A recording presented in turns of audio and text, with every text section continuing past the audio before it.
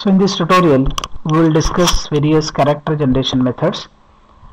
Now we know that the letters, numbers and other characters or other special characters that can be displayed in variety of different styles, and that is called as font.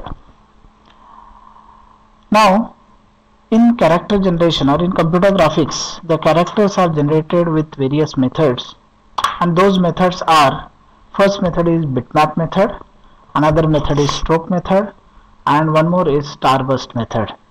So I will explain one by one bitmap method, stroke method and starburst method. So first method of character generation is bitmap method. So in bitmap method you can use the pixel array to display the character. So here you can see this array is of 7 by 5.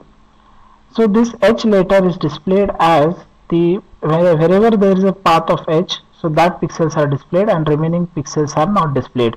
So those pixels are displayed and we can see or we can perceive that as a letter as a H.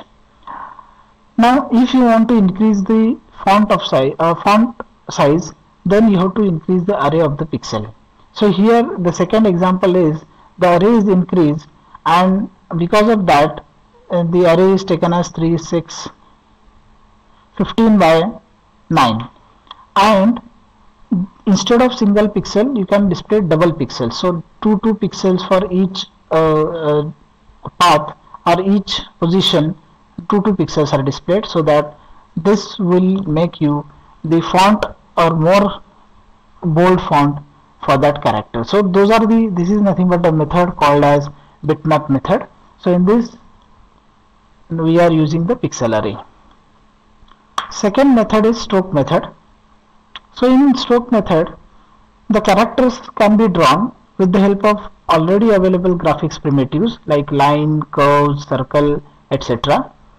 And in this method the font size can be increased by increasing the length or width of the graphics primitive. Suppose here A is drawn, so A is drawn by line, one line, second and third line. B is drawn by line and 2 curves. So if you want to increase the size of the object or size of the character, then you have to just increase the length of that primitive, or you have to increase the width of the primitive, so that in this method it is easy to increase the length or width. But the problem is, in stroke method you can represent the characters with specific structure, but in case of bitmap method, as per your requirement you can change the pixel display so that the character will be displayed in the various types of fonts or various styles. So mostly used method is bitmap method. One more method is starburst method. So in starburst method the fixed pattern of 24 lines are taken into consideration. Here you can see this is nothing but line 1, line 2, 3, 4, 5, 6, 7, 8, 9, 10, 11, 12, then 13, 14, 15, 16, 17. So all 24 lines, this is a fixed pattern, and as per the character you have to put that line as a on or off. Means you have to display the line or not display the line. So to display the line you have to set it as a 1, and means the line which is not displayed you have to set it as a 0. So here you can see the example of A. This is the A character which is displayed by starburst method. So in this particular character we are using line number 1, line number 13, line number 14, 6, 7, 8, 11 and 12, so that it will start from first. So first bit is 1, then 2, 3, 4, 5, 6, 6 bit is 1. So whichever line we want to display which is related to character, so that you have to put the value as a 1.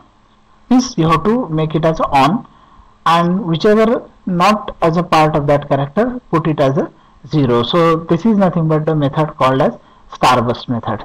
So in this tutorial we have discussed methods like bitmap method, which is using the pixel of array.